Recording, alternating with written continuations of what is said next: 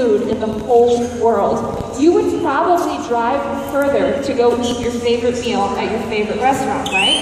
Stormy's no different. She is willing to go further and work harder for her favorite food, and I want to show you guys what that is because it's something you've probably never eaten before. You see, Stormy doesn't just eat insects, she also likes to eat meat, and her favorite food is actually little tiny baby mice, called pinky mice because they have no fur. Now these are a nice bite-sized little snack. They're packed full of good nutrition, nice and easy to digest. And Stormy's not the only one that loves these. These are a hot item here in the room. The birds love these. So we're going to see just how hard Stormy is willing to work for this. I'm going to take this baby mouse and I'm going to toss it